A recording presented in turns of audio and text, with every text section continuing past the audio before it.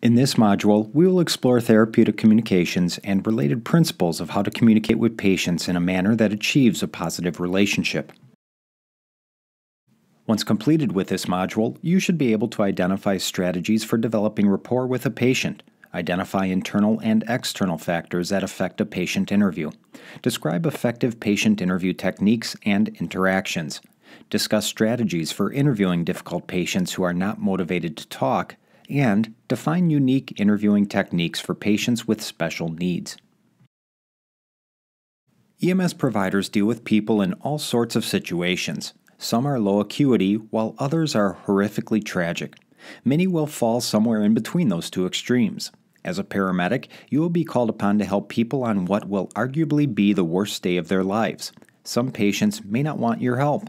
Others may lack the capacity to understand what is happening, may speak a different language, making it difficult to communicate, or they may have very different cultural traditions and belief systems from that of the paramedic.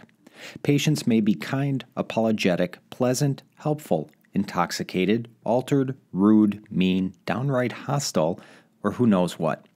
You will also need to deal with friends, family members, bystanders, and others on the scene who may or may not help or complicate your interactions with the patient. Regardless of what you experience on a scene, it will be your job to do everything within your power to provide high-quality care to your patient. This begins by developing rapport with the patient. You want the patient to feel comfortable with you and to trust you, at least as much as a person can trust someone they just met. That is the crux of therapeutic communications.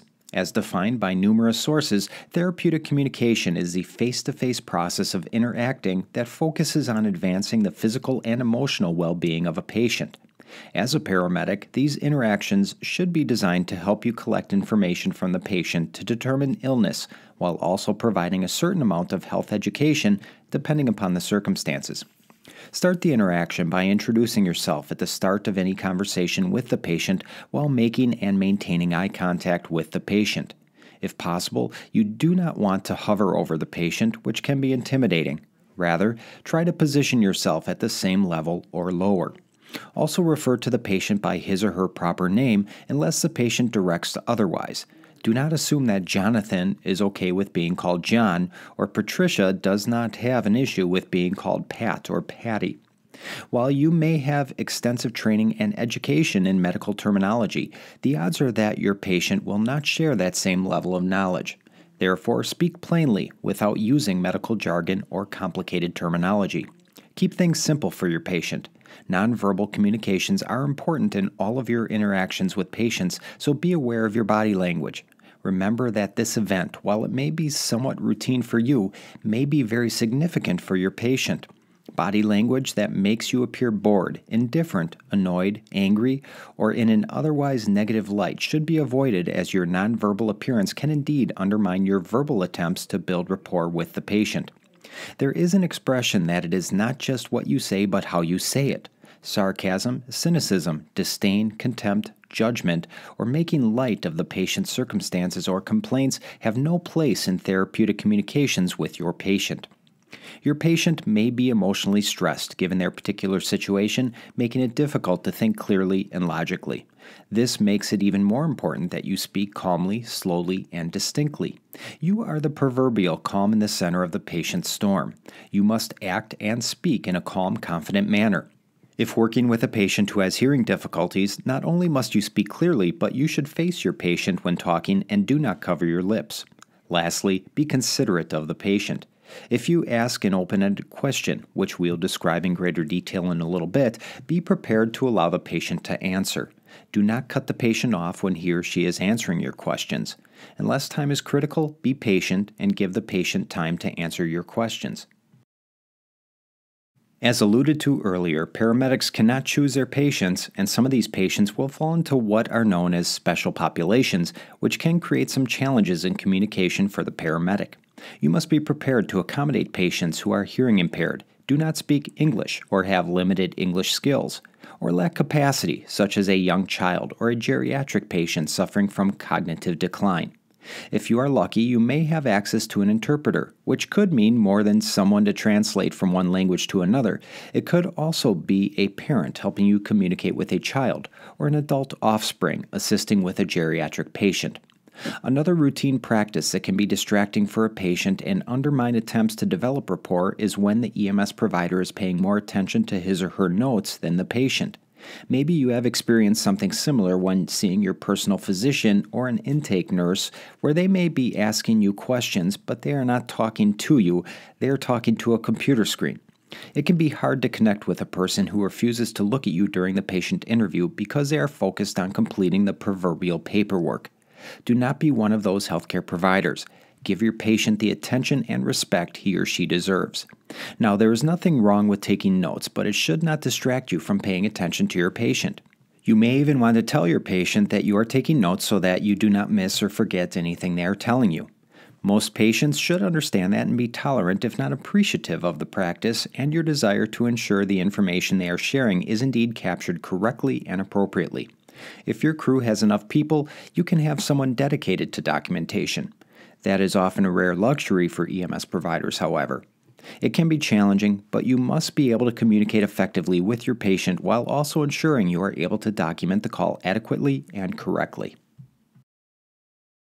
As a paramedic practicing in the field, you will find that there are many factors outside of your control that can impact your ability to communicate effectively with a patient. With that being said, there are also internal factors over which you have total control. The first is that as a paramedic, you must be accepting of others as unique individuals with their own beliefs, ideologies, values, dreams, fears, mannerisms, and stories. You are not there to judge, no matter how different someone's lifestyle is from yours. Your job is to help anyone who needs it. Is your patient under arrest for a violent crime against an innocent victim and he or she needs medical attention due to resisting arrest? That doesn't matter. It is the job of the courts to determine guilt and punishment. It is your job as a paramedic to provide high-quality medical care. Has a person indicated he or she has a problem with you because of your gender, race, tattoos, or something else? Again, your job is not to be an advocate for equal rights and social justice unless, of course, your patient would benefit from your advocacy in respect to those issues. Your job is to provide the best emergency medical care possible. Related to accepting people is the ability to demonstrate empathy. So what does it mean to be empathetic?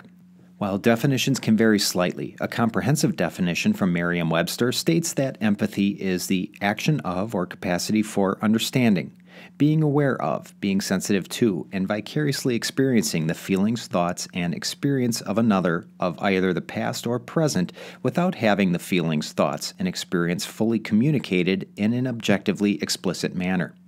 Essentially, an empathetic paramedic can view the patient's experience through the lens of a patient, him or herself. This is not to be confused with being sympathetic. Being sympathetic implies sharing or having the capacity to share the feelings of another. Empathy does not require the person to share those feelings. Rather, it is enough for the paramedic to be able to understand how the patient is feeling, even if the paramedic does not or cannot feel the same way. To go a step further, some may wonder if empathy and compassion are the same thing, or if being compassionate is required for therapeutic communications. Relying again on Merriam-Webster, the major difference between empathy and compassion is that empathy merely refers to the understanding of someone's pain. Compassion requires both an understanding of that pain along with a desire to eliminate, fix, or mitigate that pain. For the time being, the impact of sympathy or compassion on effective communications is not as clear as the impact empathy can have, so we will stop there with our exploration of empathy versus sympathy or compassion. As alluded to earlier, it is critical for the paramedic to be a good listener. Not only must you understand what the patient is trying to tell you, but you must be able to read between the proverbial lines and know when it is necessary to follow up on a question or response, when to push for more information, or when to take a different tact or cease a certain line of discussion or questioning given the patient's responses, body language, and other cues. Lastly, start the interaction off on the right foot with proper introductions. In most instances, the patient will not know you before their call for help. Assuming the circumstances permit, be sure to introduce yourself to the patient, along with the other members of your crew. Also provide the patient with an opportunity to introduce him or herself to you. As mentioned previously, find out what name the patient goes by and use that name throughout your interactions with the patient. There are also external factors that may or may not be within your ability to control that can impact the effectiveness of your communications with a patient. Privacy is a big consideration for patients. Interviewing a patient while in his or her house is arguably different than that same interview in the middle of a public place like a restaurant or shopping mall. Depending upon the nature of the call or the patient's pertinent history, you may need to garner some rather personal and potentially embarrassing information from the patient. If that patient is surrounded by strangers or maybe even family members, the patient may be reluctant to be completely forthcoming when answering your questions. Asking an adolescent girl if she may be pregnant while her parents are in the room may not elicit an honest answer from the underage female patient. Likewise, asking a patient about taking illegal substances while the police are standing over your shoulder may not be the best circumstances under which a patient will be forthcoming with important information that could potentially impact the care you provide. When possible, try to provide a reasonable amount of privacy for the patient when conducting an interview, especially if you need to discuss potentially sensitive or embarrassing topics. Another external factor that can complicate communications with a patient includes interruptions, typically by third parties. Ever ask an older male patient questions only to have his wife chime in constantly to either answer the questions for the patient or correct him if she doesn't agree with his response? The same could be asked about a parent who continues to interject when you are talking to their adolescent child. What about a response to a scene that may not necessarily be safe or is incredibly hectic? The patient will not be able to concentrate fully on your questions if he or she is concerned about his or her safety. Even law enforcement presence can create complications, especially when the patient is under arrest, is the suspect in a criminal investigation, may be a witness to an accident, or is the victim of a crime. If the police officer continues to interrupt your interactions with the patient to garner information for a criminal investigation, those interruptions can negatively impact your communications with the patient. When possible, try to isolate the patient from potential sources of interruptions or distraction to improve the quality of your communications with the patient. Believe it or not, the way you are dressed can even have an impact on how you are perceived by the patient and, therefore, how comfortable the patient is sharing information with you. Even a volunteer EMS provider should convey an impression of confidence and professionalism. If you show up in ripped-up jeans and a t-shirt smelling like you just fell off the back of a truck, that could erect a barrier in the mind of the patient. This is one of the reasons why many EMS agencies have dress code requirements that could even include whether or not visible tattoos or piercings are permitted. Your EMS agency has the right to maintain a professional brand in the eyes of the public and its customers. Make sure you are dressed to fit the part of an EMS professional, as some patients will develop a first impression of you at a glance. The physical environment in which the interview is occurring can impact the quality of your communication with the patient as well. Dim lighting, strobe lights, or too much lighting can be problematic for the patient depending upon the circumstances. Noises and outside interference can make it difficult to hear or be heard.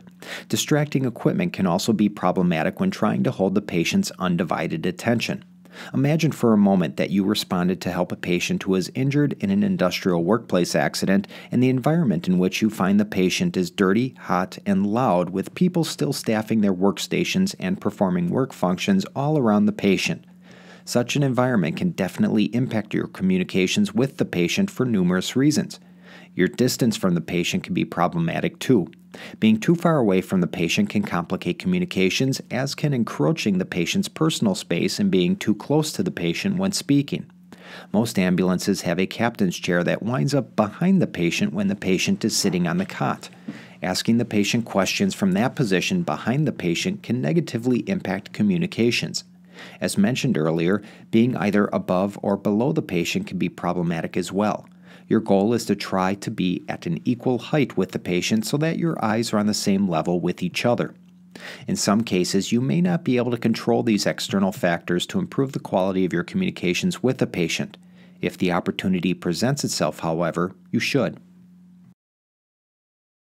With those internal and external factors in mind, you will need to actually speak with the patient at some point and garner information from him or her, commonly through the use of questions and subsequent discussion.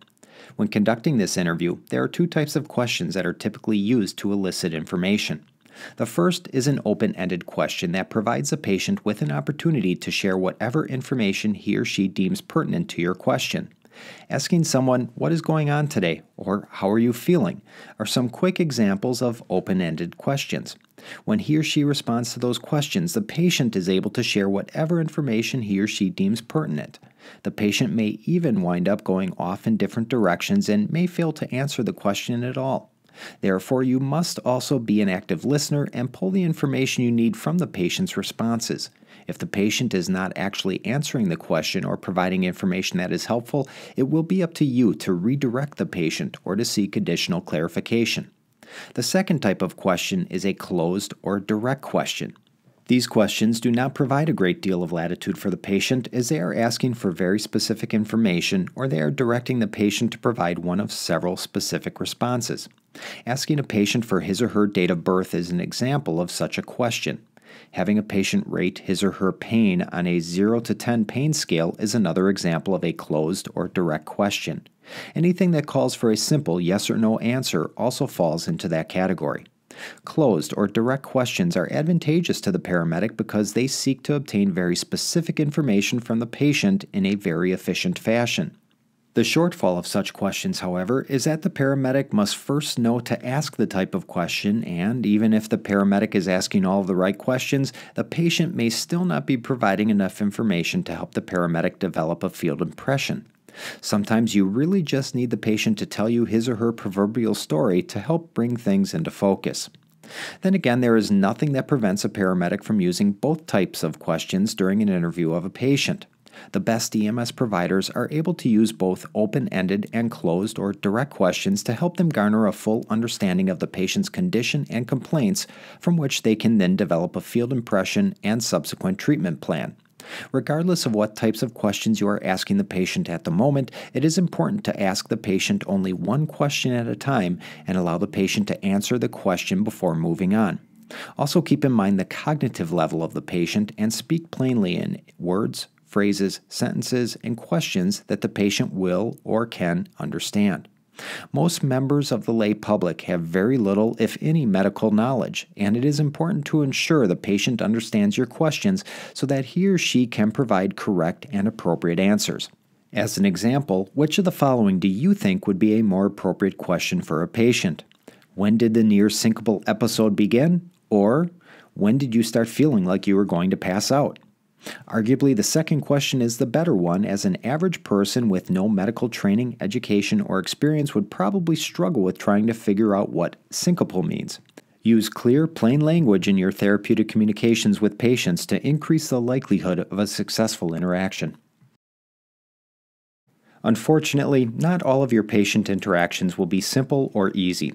Sometimes your patient will be anxious, confused, belligerent, angry, or otherwise unhelpful. As a paramedic, there are several types of responses you could have to those patients when communication seems challenging. The first is to take on the role of a facilitator by trying to encourage the patient to provide information. Encourage the patient and utilize some open-ended questions or statements such as, "Could you explain that?" or "Please tell me more." Sometimes your patient simply needs some time to sort out his or her thoughts. It was mentioned previously that you should not interrupt your patient, and even if the patient has not said anything yet, dwelling in that silent moment can give the patient enough time to formulate an answer to a question or to think about what he or she wants to say. Be patient and give the patient an opportunity to talk. Besides, many people find silence to be uncomfortable. The silence may very well be encouragement enough for the patient to provide some information for you. Reflection is a technique by which you repeat some of the patient's own words while also encouraging the patient to provide additional detail. As an example, a patient may have stated that her chest hurt. Employing a reflection technique, the paramedic may then say, "So you're experiencing chest pain?" That simple reflective prompt may be enough for the patient to then elaborate on what she is experiencing. If not, the paramedic can always ask a follow-up question, such as, "Can you describe the pain?" We talked about empathy previously in this presentation, and demonstrating empathy can be a technique that a paramedic uses to elicit information from a patient. Let the patient know that you understand not only what he or she is saying, but what he or she may be feeling as well. Put yourself in the shoes of the patient, so to speak, and communicate with the patient as though you may be experiencing the same thing, keeping in mind how you would be thinking or feeling if the same situation occurred to you. If your patient provides information that makes no sense, or you are unable to understand the patient or what he or she is trying to tell you, ask for clarification. Simply tell the patient that you need some more information or some clarification to understand what he or she is trying to tell you. This ties into the next technique as well, interpretation. Before asking for clarification, restate to the patient what you think he or she is trying to tell you. This is more than just a simple restatement of what the patient said, however. Rather than using the reflection technique, you will add your own interpretation of what the patient said and how you understand the situation. You can then ask the patient for either confirmation of your interpretation or for a correction. You may even begin that part of the conversation by saying, "If I understand correctly, I think this is what you are saying." Then give the patient an opportunity to confirm, correct you, or provide additional information. Confrontation is a technique that may or may not be effective given the circumstances and the patient. Essentially, if something is not making sense and the information being provided by the patient is inconsistent or seems out of place, you may wish to politely, professionally, and non-judgmentally point the inconsistency out to the patient and then either ask a question of the patient to clarify the information or provide the patient with a moment of silence to see if he or she feels like saying something that may help. Again, depending on the circumstances, this technique could potentially annoy, aggravate, upset, or infuriate the patient. You do not want to convey an impression that you do not believe the patient or that the patient is outright lying to you, but if the story is not correlating with what you are finding during your assessment, those differences must be addressed. Another tact you can take is to process the information you have gathered thus far and explain what you are thinking to the patient based upon all of the information up to this point. Help the patient connect the dots between his or her symptoms, potential underlying causes, and what you are thinking may be the next most reasonable interventions to take. By helping the patient pull together the information while providing an explanation as to what this information may mean, that may coax some additional thoughts or information from the patient. Some patients will simply have trouble staying on topic. Whether an intentional attempt to misdirect you from a particular line of questioning or simply a result of how that person communicates, it may be necessary for you to redirect the patient when not answering your questions. Politely re-ask or rephrase the question for the patient and try to bring him or her back to the subject or topic at hand. For some patients, you may need to redirect them frequently. Lastly, summarizing information you have thus far in simple terms can help prompt additional information from the patient. Include what steps you are considering as well. Maybe there is a piece of data you are missing or something the patient shared that you did not quite hear or understand. Summarizing the information you have thus far can be helpful in many occasions. When conducting your patient interviews, there are some traps or techniques that can actually undermine the effectiveness of that communication. First, as much as you may want to tell the patient that everything will be okay, you should never convey a false assurance or reassurance. The same goes with speaking to friends or family members of the patient. Telling someone the patient will be just fine when indeed that is not the most likely outcome can raise questions as to the care you provided. After all, if you said the patient was going to be just fine but he or she died, the patient's survivors may find themselves wondering what went wrong, or worse yet, who made a mistake that resulted in the death. There are also ethical considerations related to knowingly providing false information. True, you want to help the patient remain optimistic and not lose the will to do everything he or she can to hang on, but lying to the patient or instilling false hope is not acceptable. Somewhat related to not providing false assurance or reassurance are situations in which the likelihood of a positive outcome for your patient is very low. Avoiding the patient's direct questions about their circumstances and potential outcome can also be a problem that undermines therapeutic communications. While there may be ways to spin the information or your thoughts for the benefit of the patient, you must still be open and honest with the patient. Delivering bad news is one of those unpleasant parts of the job. As a paramedic, you must be prepared to share some difficult truths with your patients when the need arises and the circumstances warrant. Along those lines, trying to emotionally distance yourself from the patient may be helpful for your own psychological well-being, but you must always be wary of doing so to the extent that you are no longer empathetic to your patients. If the patient senses that you are disconnected, he or she may attribute that to a lack of care or compassion on your part, which can impede therapeutic communications between the two of you. Giving advice can be a problem in some situations, especially if the patient relies upon that advice to his or her detriment. Your patients will typically have the capacity to make their own healthcare decisions. You are not there to make decisions for them. Ultimately, you want to provide all the information you can to help the patient make complicated healthcare decisions. In doing so, you must also recognize the limits of your own knowledge, experience, and access to information. This can be a fine line, as many patients will look at you as the trained paramedic for guidance on what they should do. Consider for a moment a scenario involving a female patient in her early 60s with chest discomfort.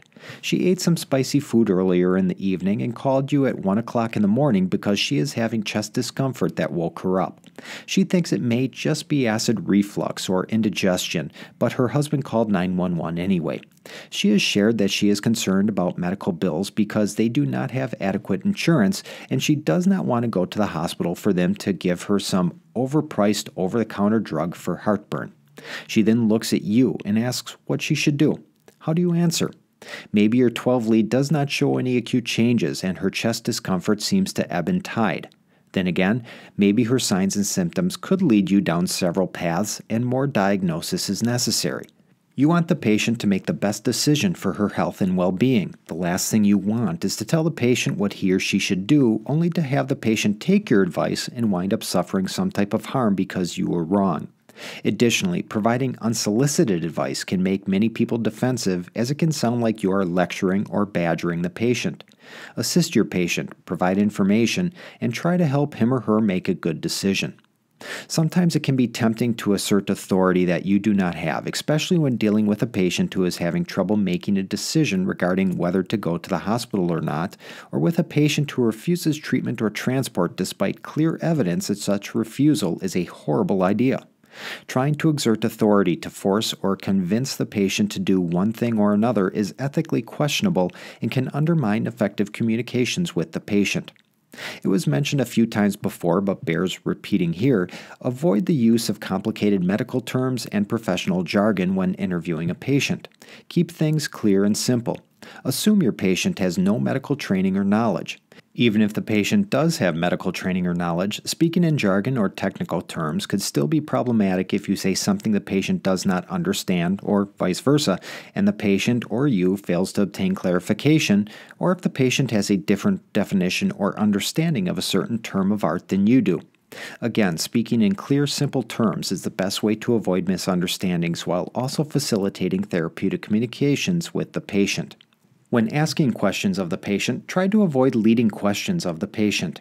These types of questions may start the patient's thinking down a specific path that may not necessarily be pertinent or appropriate, yet they are in the patient's mind and can then taint the quality of the responses. As an example of the impact of suggestion and leading questions, take a moment to clear your mind. Now, whatever you do, do not think of a pink elephant. Did you think of a pink elephant even though you were told not to? Probably. Leading questions can have a somewhat similar impact on a patient interview.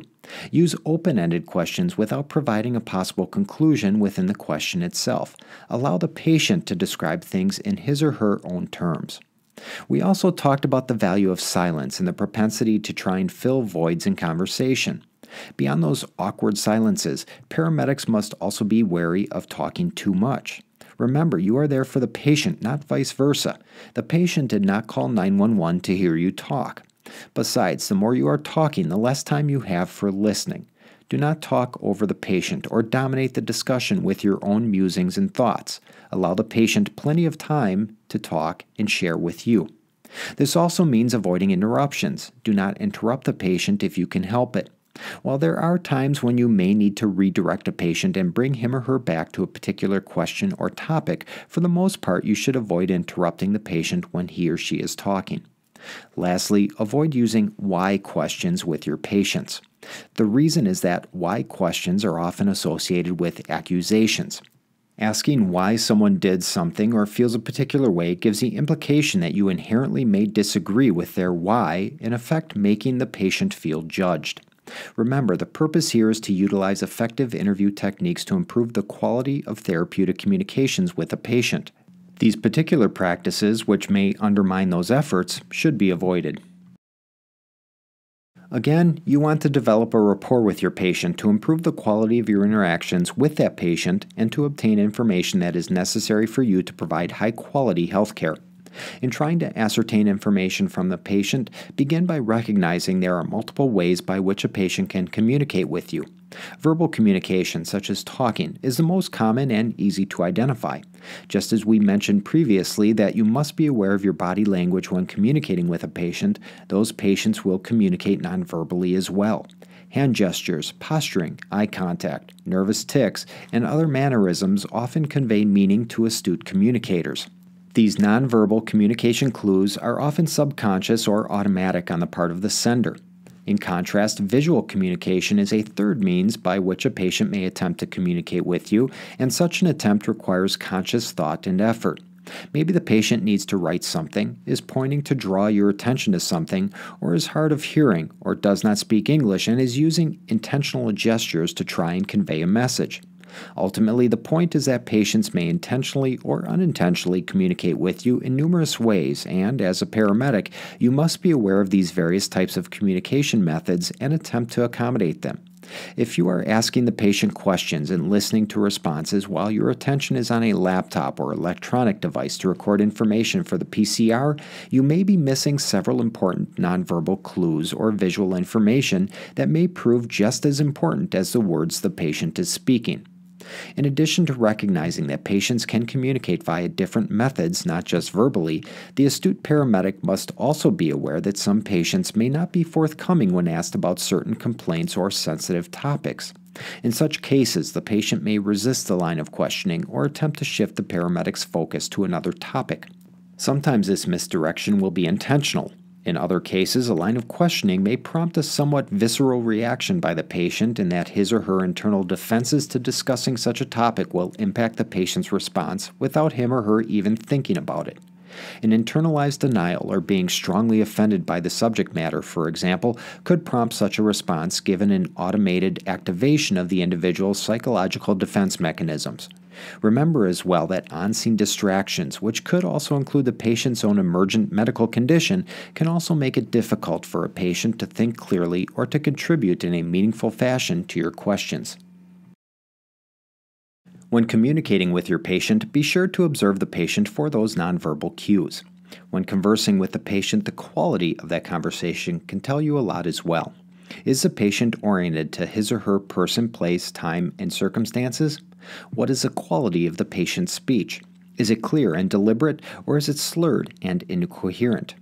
Based upon the conversation, does the patient seem to be thinking logically? What about his or her attention span? Is the patient easily distracted, or does the patient seem listless during the conversation? What about his or her concentration? Does the patient seem to drift in and out of different topics when talking with you? Does the patient seem able to comprehend what you are saying or the surrounding circumstances? What about the patient's memory? Does the patient recall things that happened several years ago? What about events within the past few days or weeks? What about the very recent events within the past few hours or minutes? Gauging the patient's memory across remote, recent, and immediate timeframes can be very helpful for a physician who needs to diagnose a patient with some type of related defect. People are also emotional beings, and an individual's affect is the expression of emotions or feelings displayed through facial expressions, hand gestures, tone of voice, and other nonverbal cues. Note the patient's affect when speaking with him or her. Watch for autonomic responses, which are involuntary responses to things such as stressors or the environment. What types of facial movements are present? Does a certain question or line of conversation seem to accompany reactive movements? Is the patient exhibiting unconscious grooming movements, such as using a hand to brush his or her back or constantly attempting to straighten his or her clothes? All of these various cues can tell you something about the patient and his or her condition if you are astute enough to notice them. It may be necessary for you as a paramedic to attempt to explore the patient's psyche further during the duration of your interaction to gauge the patient's mood, energy level, and content of thinking, as that data can further inform your process of conducting an effective interview while trying to build further rapport with the patient. As alluded to earlier, not all of your patients will be pleasant, forthcoming, or helpful. While most patients are more than willing to talk with a paramedic, especially if they are the ones who called for help, you will occasionally need to provide care to what may be described as a difficult patient. Unfortunately, some patients are downright mean, hostile, or violent. Maybe the person is intoxicated, under arrest, suffering from a psychological or behavioral issue, or simply does not want your help. Regardless of the reason, the hostile or violent patient can be a very real threat to you and others. Therefore, always keep scene safety in mind. Maintain eye contact. Try to conduct an interview with another crew member present. Keep an escape route available. Never allow the patient to be between you and the door if you can avoid it, and remain diligent for signs of a possible attack.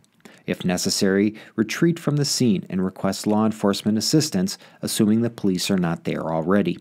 Just because you feel threatened or intimidated does not mean all bets are off, so to speak, as you must still provide patient care. Therefore, it is in the best interest of both you and the patient to try and build at least some semblance of rapport. Be open and honest with the patient. Do not judge. Treat the person with courtesy and respect. Stay calm and speak evenly with the patient. Do not make any sudden movements, especially toward the agitated patient. Also avoid escalating the situation through words or actions. Keep the patient informed of what you are doing, and if you need to touch the patient as a part of your assessment, ask for permission first. Do not simply rely upon implied consent. The last thing you want to do is trigger the person because he or she did not want to be touched. If you have a patient under the influence of alcohol or drugs, whether those substances are legal or illegal, your communication strategies may need to change to accommodate the patient and his or her resulting state. Some drugs can result in euphoria or feeling good. Others are depressants that may lower the patient's desire to engage in a conversation. Some may result in the patient being hostile, as discussed previously, or maybe the patient will be docile. Generally speaking, you need to communicate with these patients openly and honestly without being judgmental or offensive. Keep an even tone in your voice and be deliberate in your movements. Be aware of possible abrupt mood changes and always keep your safety in mind. Some patients may be sexually aggressive toward you or others. This could be due to a brain injury, mental illness, or a complete lack of social graces and an understanding of societal norms. The patient may be male, female, transitioning, or questioning, and the aggression may be directed toward anyone regardless of gender. As with the hostile patient, you must still provide medical care to such a patient. We will discuss workplace harassment in a later module, and while you do have a right to a harassment-free work environment, the challenge in providing such an environment within an EMS context is that we cannot choose our patients, and we must provide care to everyone who needs or requests it. Therefore, it is best to have strategies for mitigation of such scenarios in place before they occur. Given the sexual undertones and nature of the interaction, it is best to ensure that two people, yourself and another EMS provider, police officer, or healthcare worker, are with the patient at all times. Always maintain your professionalism. Be courteous and polite.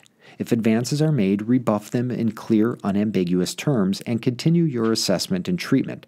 Be sure to document the behavior and interaction thoroughly as well.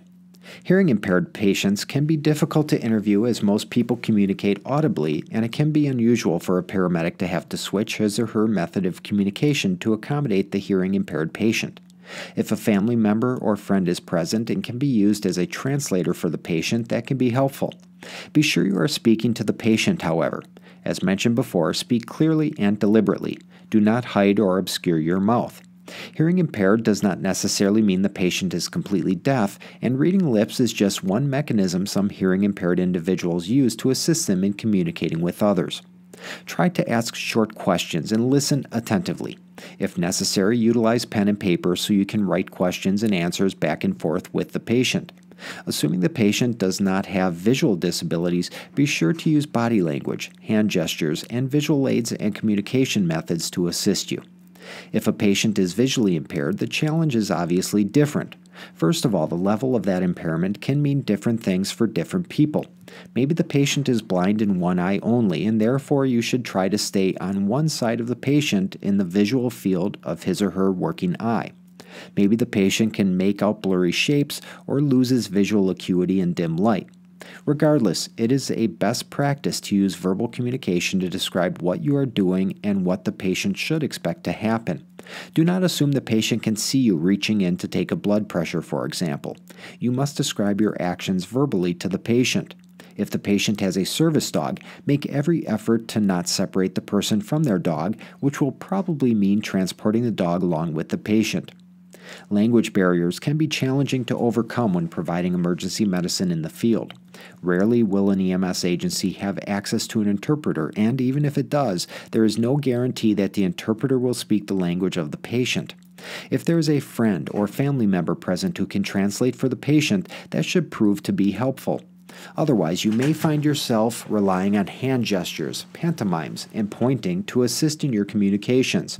Luckily, technology now exists to assist with translation of words and phrases right on a smartphone, which is an aid that can be used by EMS providers in the field. It is not perfect, but it can be better than nothing. Simply speaking slower and louder is ineffective in addressing a language barrier, and the practice may actually undermine what limited rapport you have been able to generate with the patient. If you know you will be providing EMS in an area with a high percentage of people who speak a different language, it may actually be worth your while to learn some common phrases in that language so that you are prepared to communicate on at least a very cursory level when responding to people within that specific population. When contacting the hospital, be sure to notify them of the language barrier. Many hospitals have translators on staff or on call, and providing them with a heads-up can be very helpful in ensuring your patient receives quality care at the hospital without the language barrier being too great of a detriment. Interviewing children can be challenging depending on their age and whether or not their parents are present. Depending upon the age of the child, he or she may not be able to communicate effectively with you at all.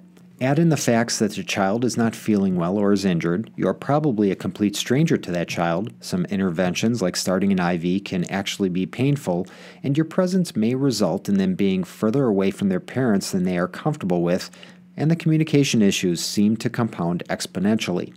When dealing with children, try to approach them from eye level. Maintain a reassuring smile and a kind face. Try to involve the child's parents or caregivers in the interview. If the parent can actually hold the child during the interview, that may make a positive difference. Using props or stuffed animals can help with some children. On the flip side, some older children, adolescents in particular, may not want to have their parents participating in the interview process, especially if the assessment involves sensitive subjects such as sexual history, alcohol consumption, or drug use. As patients age, they do not always do so gracefully. Time can take its toll on the body and mind, and interviewing elderly patients can prove to be challenging in some circumstances. To begin, do not assume that a patient is senile or confused simply because he or she is older.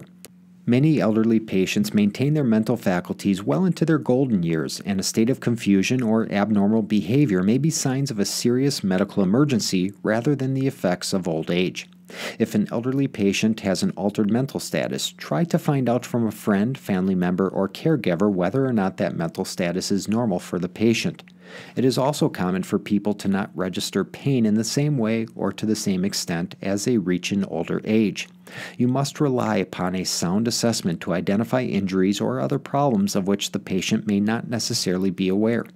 Visual or auditory deficiencies can be commonplace in the elderly population, so keep the tips we discussed previously for those populations in mind if your elderly patient suffers from either of those sensory ailments.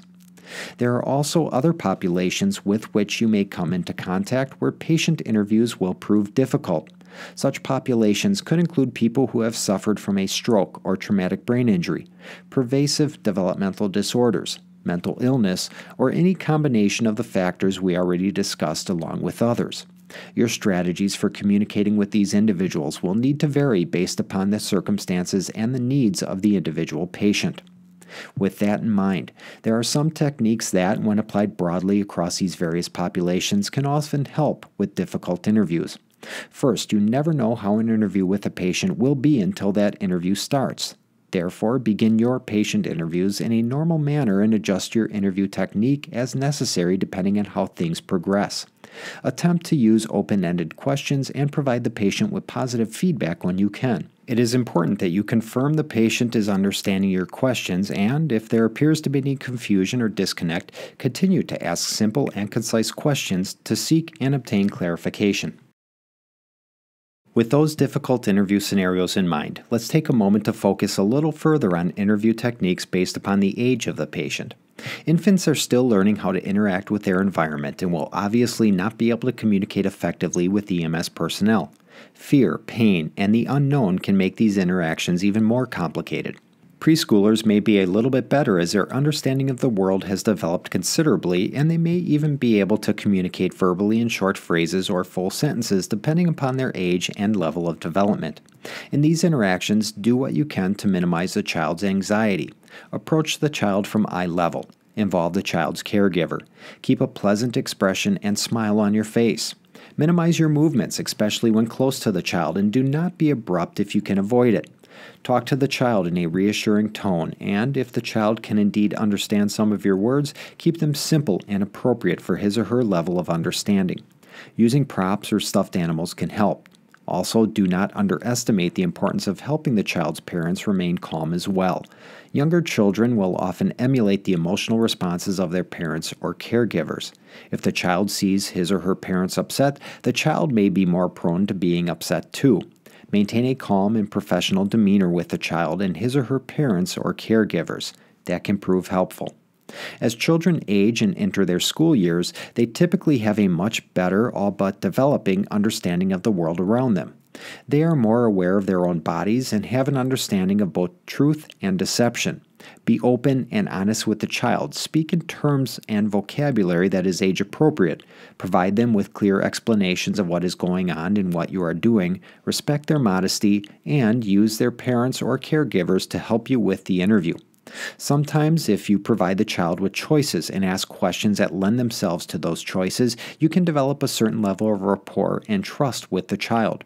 Be wary of yes or no questions when you are seeking permission when using this tactic, however.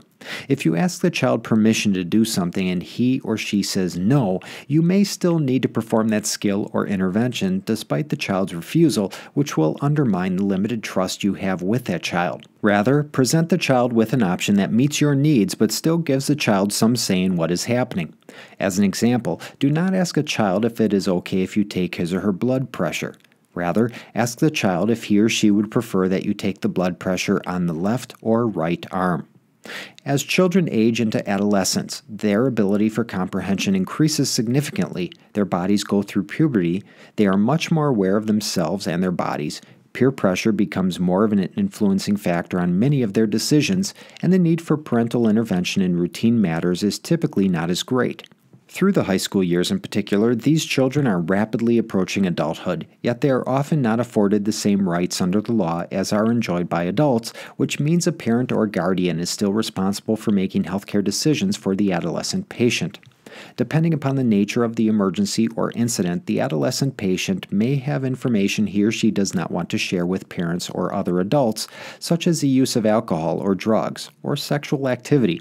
While you can probably speak to an adolescent as you would to an adult, you must be sensitive of the adolescent patient's surroundings during the interview. It may be necessary to separate him or her from parents or guardians. Depending upon the circumstances, a law enforcement presence may also hinder the interview. Treat the patient with respect, do not preach or judge, and try to obtain the patient's consent before procedures and interventions. We will discuss consent for minors in a later module, so we will not delve too deeply here, but remember that the adolescent patient more often than not lacks legal capacity to make his or her own healthcare decisions, which means that even if you are trying to involve the patient in determining the best options for care, it may ultimately be up to the patient's parents or guardians to determine the best course of action. Communicating with adults is a routine part of the job for a paramedic, and there are very few additional interviewing techniques to keep in mind that have not already been mentioned elsewhere in this presentation. Remember the importance of developing rapport with the patient, and if special circumstances present themselves, adjust your communication strategies accordingly to accommodate the situation at hand. Lastly, you will often have to interview older patients as well. Techniques for communicating with geriatric patients was already covered in this module, so there is no need to repeat that information here. Remember that there is no rule that limits the number of ailments from which a person may suffer. As we age, it is not unlikely for a person to experience the deterioration of numerous body systems and functions at the same time. In many cases, you may find that your geriatric patients suffer from both visual as well as auditory deficits, in addition to other ailments associated with advanced age. To assist in the interview process with these patients, offer to retrieve their glasses or hearing aids if they do not already have them. Using other techniques already discussed for various special circumstances or populations may prove helpful as well. Another group of patients that may be difficult to interview includes those with special challenges or needs. These patients can suffer from a wide assortment of circumstances and ailments, including victims of abuse or neglect, homelessness, severe poverty, bariatric, terminal illnesses, technology dependent, or those with a developmental disability. To begin, many patients with special challenges are probably accustomed to interacting with others who do not share their particular ailment or special needs. If caregivers are involved, they are typically also familiar with serving as an intermediary between the patient and others. If a particular condition is technical or complicated, the person or caregiver may have received some training or education on how to deal with complications associated with that particular life challenge. Therefore, relying upon the knowledge and experience of the patient or a caregiver with regard to a particular communication challenge can sometimes prove beneficial. As far as these various patients are concerned, we'll focus for a moment on those with developmental delays or disabilities, as those can present some unique and challenging communication issues. According to the CDC, a developmental disability can include any number of conditions that include physical, learning, language, or behavioral impairments. Many of these impairments manifest themselves early in life and continue throughout the individual's lifetime. When speaking about developmental delays, we are referring to cases where an infant or child fails to reach a particular developmental milestone within a reasonable or expected time frame.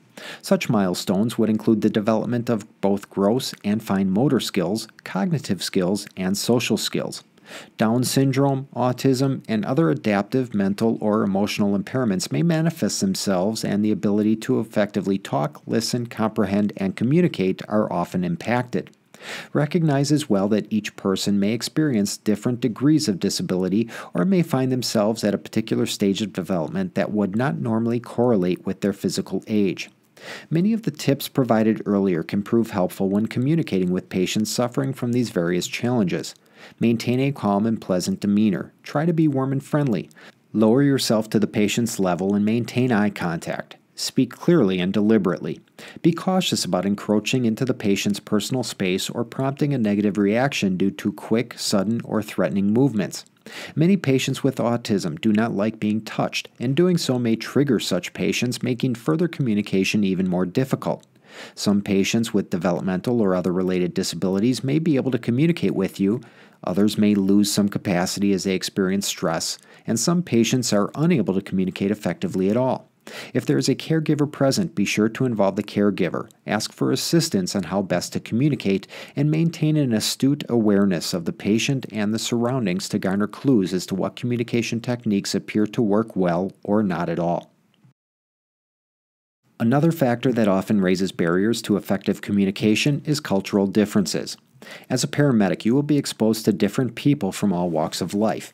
Even if you practice in a somewhat homogeneous community, there is still a high chance that you will be called upon to provide help and assistance to someone who is significantly different from you. There is even tremendous variation and diversity within a single broad culture. While diversity may mean different things to different people, race or ethnic origin are only two examples of how individual people are different from each other. Socioeconomic class or status, age, gender, identity, sexual preference, personal habits, physical ability, criminal background, religious beliefs, family background, genetic variation, and military experience are just some quick examples of how we are all different from each other. Ultimately, while it may be the goal of the paramedic to treat everyone the same regardless of these various differences, there are times when providing good, high-quality, effective health care requires the paramedic to recognize and be sensitive to these differences. Everyone has their own story with regard to their personal health and previous or current illnesses, and those stories are often influenced by their personal and religious beliefs, routine behaviors, and past experiences, all of which are probably different from yours. By being empathetic and revealing an awareness of cultural issues, you can foster additional rapport with your patient by conveying interest, concern, and respect for him or her as an individual person. When interacting with diverse populations, remember that the individual is the foreground and the culture is the background. This means that while the individual's culture may have significant influence over who that person is, many people are not defined solely by their culture. Regardless of where the person came from, that person is still an individual with his or her own system of beliefs. A simple example of this would be the variations between people within a single family given their age and experiences along with the environment in which they live. Grandma may not embrace diversity and cannot understand the infatuation with social networking and electronic devices, while the grandson considers grandma old-fashioned and out of touch with the times. Along somewhat similar lines, not all people identify with their ethnic cultural background. Maybe a family immigrates into the United States and the parents are very grounded in the traditions and beliefs of their culture from their native country, yet their children were young when they moved and, over time, consider themselves native to America and do not identify with the homeland of their parents. Regardless of where we come from and the experiences that shape us, we are more alike than most realize. We all bleed red, so to speak. Regardless of those differences that often separate us, many of us strive for the same things: to live a happy, long, and fruitful life, to have meaningful relationships, to live their lives in harmony with others, to be treated fairly and with respect, and so on. Everyone has challenges in their lives, and everyone experiences their fair share of problems, defeats, and bad days. When that person calls 911 for help, those differences that society is often so quick to focus upon really do not matter anymore. As a paramedic, you should respect the integrity of cultural beliefs while treating everyone with compassion and respect. Despite your best efforts, unintentional or unconscious biases can still play a part in interactions with others. That proverbial door also swings both ways in that your patients will also have their own personal biases and assumptions. As mentioned before, you will probably be a stranger to most of the people that you meet as a part of your duties. Trust is afforded to you by patients given the uniform you wear or your title as a paramedic. That does not mean, however, that the patient will be able to drop his or her personal beliefs or thoughts at the door, so to speak. Some patients may be very uncomfortable sharing their health background with you. Some may not accept certain treatments, interventions, or medications based upon cultural or religious beliefs. As a paramedic, you may not agree with the patient's cultural or religious beliefs, and the patient may not agree with yours, but that does not mean that you are therefore impeded from providing high-quality health care to the patient. It is okay for you to have your own cultural assumptions, prejudices, and belief systems. That is part of the human condition, and just because you are a paramedic does not mean you can turn off those parts of yourself while performing as a paramedic. The important thing, however, is to recognize those assumptions and prejudices and do not allow them to interfere with the care you provide. When working with diverse populations, begin the interaction as you typically would with any patient. Introduce yourself to the patient and let the patient know how you would like to be addressed. Ask the same of your patient. Use this introduction as the basis for developing rapport with the patient. Again, both you as a paramedic as well as your patient will bring cultural stereotypes to the paramedic-patient relationship. We are all ethnocentric, which means we see the world through our own eyes and experiences. If you have never lived in poverty, have never been fearful of others based upon your gender, do not know how it feels to be unemployed because of the color of your skin, have not had to tolerate jokes that marginalize your sexual identity or preferences, or have only experienced life in one type of environment, the lack of those negative experiences will also impact your sense of what is normal. It is easy to think that everyone's experiences are like your own because you simply do not know better. Often, this can translate into a willful blindness of sorts where the filters on our perception can actually help us avoid seeing things that are uncomfortable for us or realities that are foreign or outside of our comfort zone. This can also lead to what is known as cultural imposition, where we simply assume that our thoughts and beliefs are common or are the right ones, and therefore everyone must think the same way or adopt the same belief system. Remember that just because something is normal for you does not mean it is normal for everyone else. Again, be culturally sensitive and seek to understand others without assuming that your way of seeing things is the way in which everyone else sees the same things. As some examples of common cultural differences and how they can impact the care you provide, let's begin by looking at the topic of personal space. People are culturally trained from a young age to respect certain boundaries as far as personal space is concerned. There is a distance at which it is acceptable for a significant other, a family member, or a close friend to encroach. This is referred to as an intimate zone. We also maintain a routine distance with others and recognize that a given amount of open or free space is preferred. There is a different range for social interactions, and we want complete strangers to be even further away from us. Ever go to an assembly occupancy like a theater or church and recognize how people choose to sit? Oftentimes they are very spread out if given the opportunity. They will sit by family and friends but prefer space from others.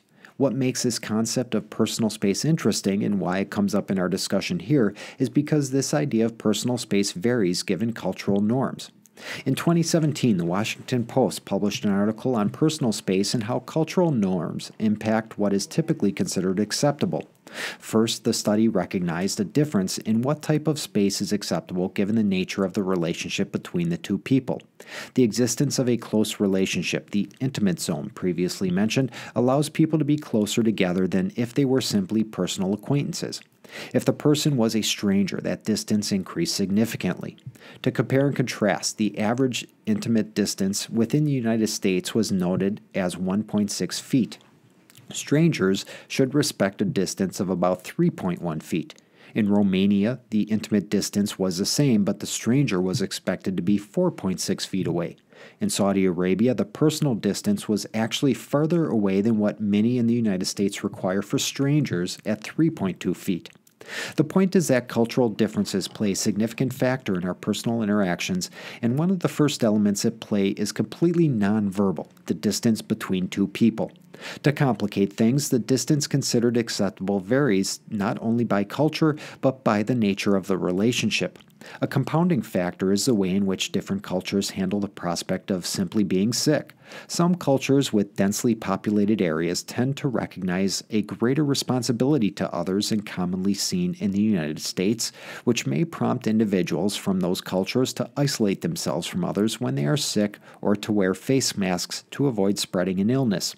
Depending upon the nature of the illness, the person may be embarrassed or ashamed and, as a result, is less likely to share information about the ailment. Moving beyond the concept of personal space, nonverbal communications are often perceived differently by people from different cultures. Standing with your hands on your hips may show impatience or annoyance in many areas of the United States, while someone from Mexico or Argentina can actually consider that to be a sign of aggression. Nodding to an American commonly indicates agreement or consent, while the same gesture in some countries may merely indicate the person is acknowledging you without any assurance of agreement or consent. Assent in some cultures is actually indicated nonverbally by moving the head side to side, which in Western cultures would actually mean no. Eye contact is considered respectful within the United States, and a failure to meet someone's gaze can be interpreted as unfriendly, disengaged, distracted, uninterested, or rude. In other countries or cultures, maintaining eye contact is actually considered impolite or aggressive. Looking away can actually be a sign of deference or respect. Touch is also handled differently in many cultures. Some cultures consider a person's left hand to be unclean, and touching with the left hand is unacceptable or rude. Touching a person's head is offensive in some cultures. Even within Western cultures, some touching may be friendly or permissible, while other touching may be offensive, unwelcome, or even illegal, depending on the nature of the touch and the part of the body that was touched. Language barriers were already discussed previously, but bear to be mentioned again here. The inability to speak a common language can make things very difficult within a high-stakes environment where open and effective communication is important. EMS providers may often resort to commonly accepted hand gestures when trying to overcome a language barrier, but it is not without risks, as some routine hand gestures in one culture can be offensive in others. Pointing, speaking in short, simple sentences, trying to use friends or family members of the patient to translate, using diagrams and illustrations, and even employing smartphones, Google Translate, and other electronic tools are all techniques for trying to communicate with someone who does not speak the same language. Lastly, also recognize that there can be significant variations between cultures as to what is acceptable within the realms of privacy and modesty. Some cultures have different expectations for men and women, which other cultures may consider intolerant. A quick example is the wearing of a hijab by Muslim women, or a burqa or tikray by an Afghanistan woman. Some cultural religious beliefs can complicate an assessment given a belief that modesty must be maintained in the presence of strangers, even if the stranger is a paramedic. To reiterate, as a paramedic, you must be culturally aware and must make your best efforts to respect the culture, beliefs, and wishes of your patients. When working with diverse patients, remember that most of them will be anxious during an emergency event regardless of their cultural background, educational status, or ability to speak English. Your goal, regardless, will be to try and develop a rapport with the patient to foster effective therapeutic communication. Begin your introduction as you normally would. If the patient has difficulty understanding due to limited proficiency with English, see if you can gauge this deficiency. Does the patient understand some English, or does the patient lack the ability to speak or understand any English at all?